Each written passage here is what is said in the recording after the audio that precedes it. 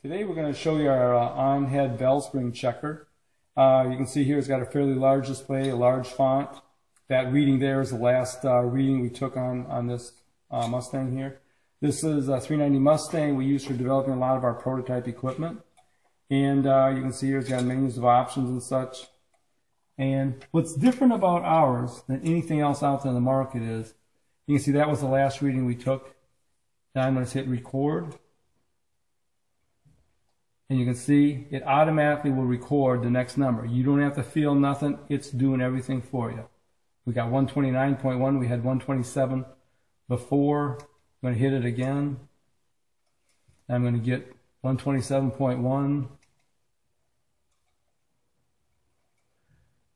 130.6. So it's all within about a couple pounds of each other. It's got 1/10 of a pound resolution. And you can still do it manually if you want. If you want to feel for it yourself, you just hit the load button like I did there.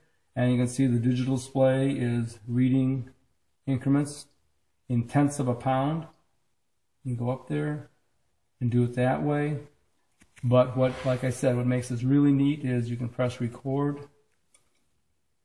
and have it do everything for you. There we got 126.8. So this allows anybody to very quickly go through all your springs, and it doesn't matter about who's doing it, who feels it. Everybody will get the same numbers. It has options here for changing the rocker arm pivot length between the fulcrum, center of fulcrum, and the center of the valve stem. So you can just adjust it so it gives you a true reading of what the valve spring's doing for a big block Chevy rocker arm or small block Chevy or this Ford by just selecting the different pivot arm lengths.